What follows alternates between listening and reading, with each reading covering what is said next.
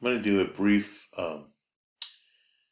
video on how to do the projects. All right, so go to the lecture, astronomy, and then, okay, so there's a folder called projects.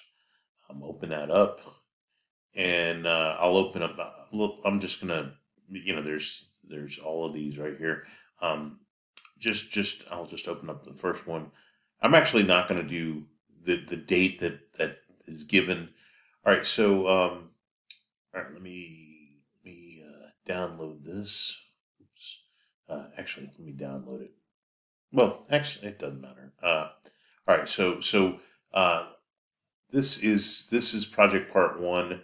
Um, so, for example, they're going to use January 8th at let's see, I think it's 10 o'clock. Okay, yeah, I'm sorry, 9 o'clock.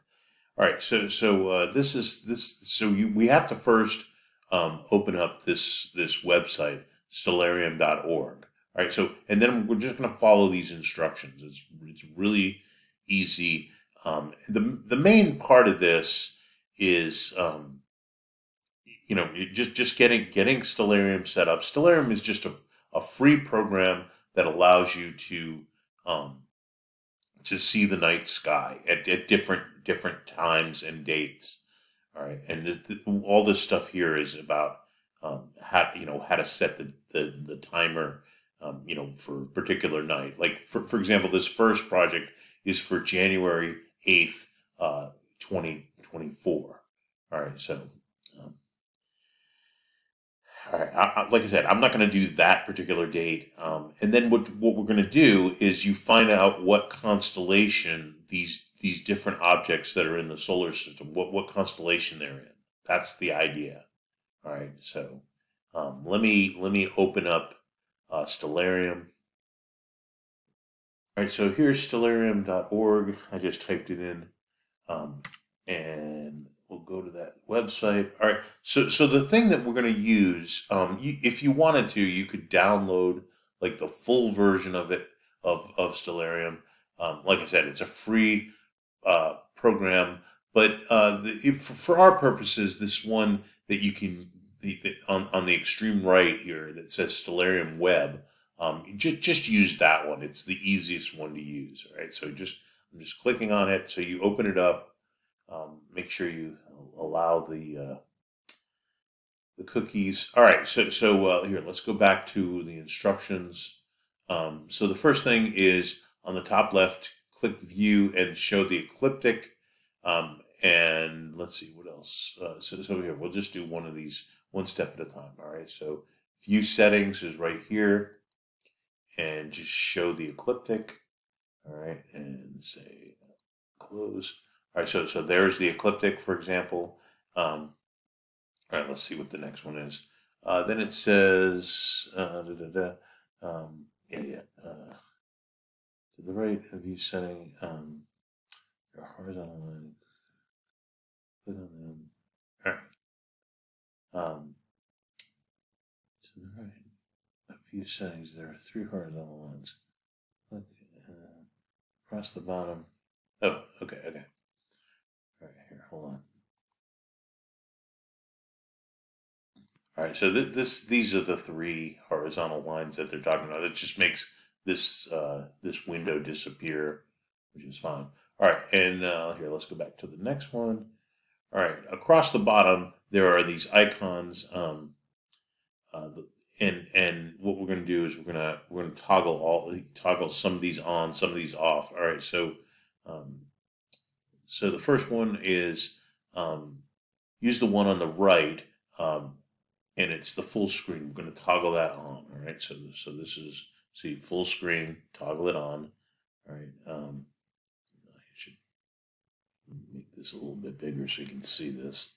All right. So hopefully you can see those. Oh no.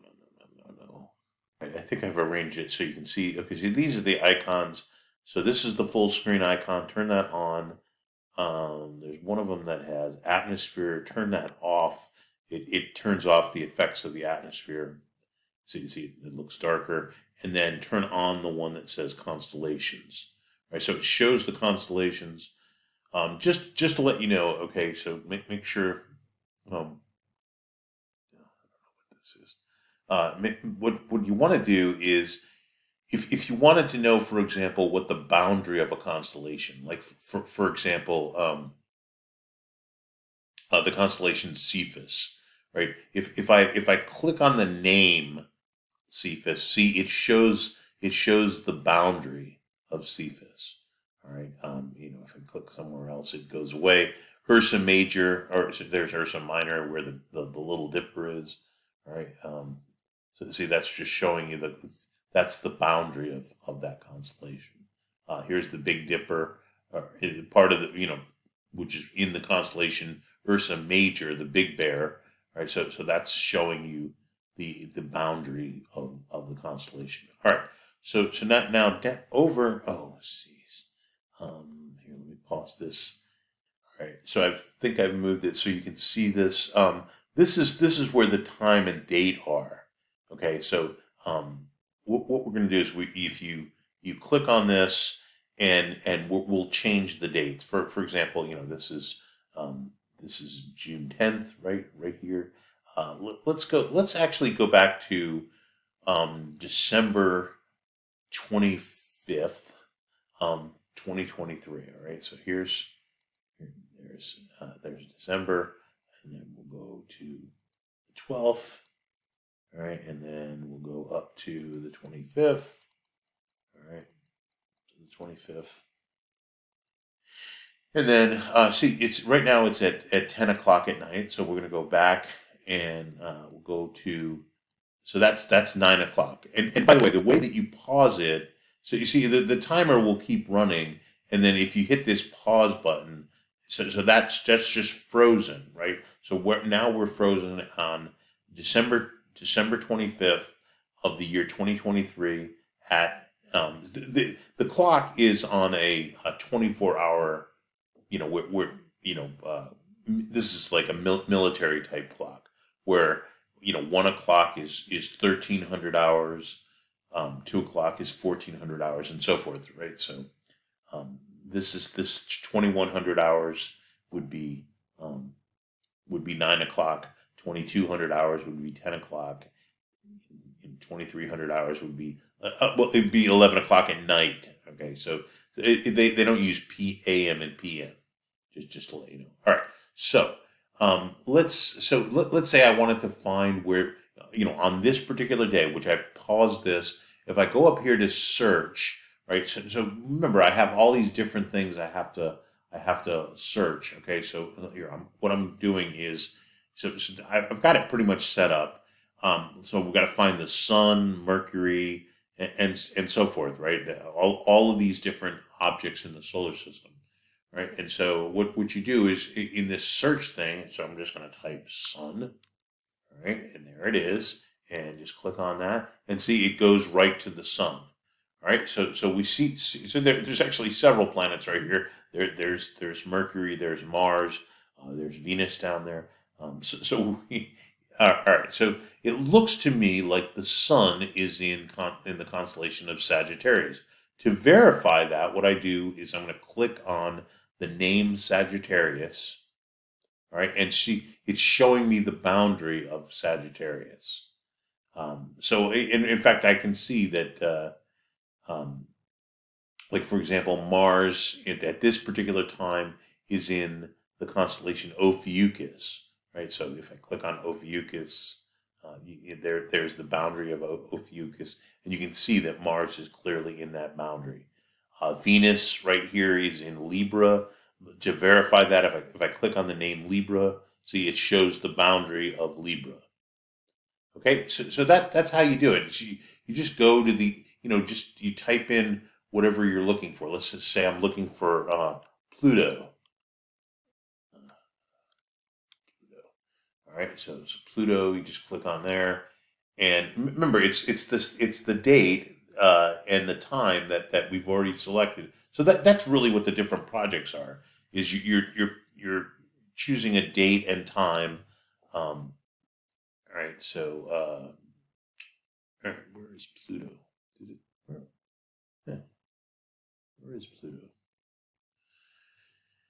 I must have missed it. Hold on. Let me try this again.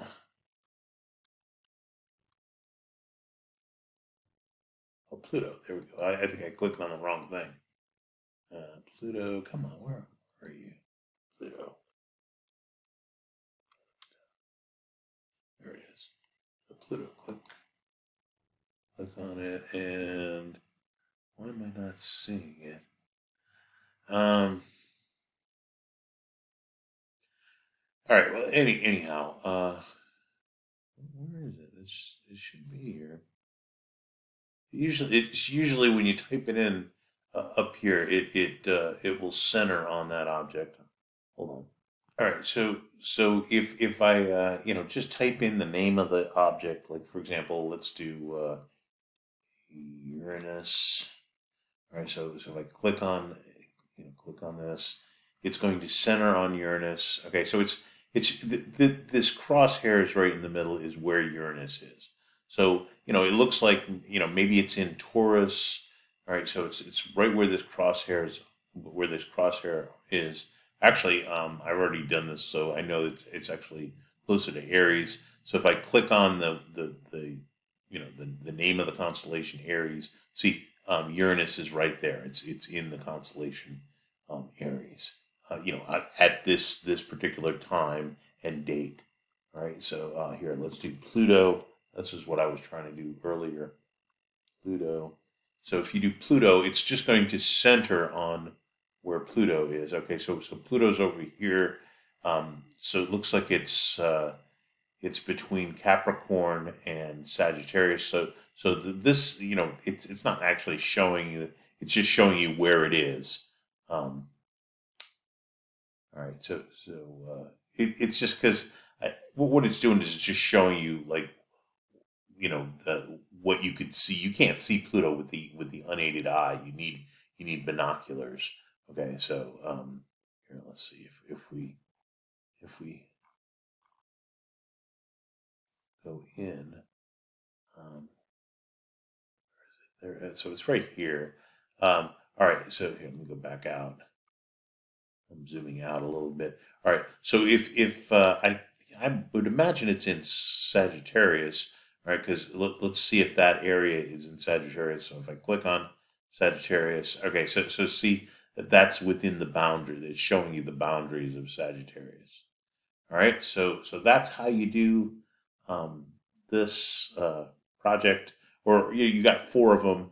You just make sure you do each one. And so it's really just setting the different time and days. That's what the difference is in the different projects. All right, so make sure you do all 4 of them.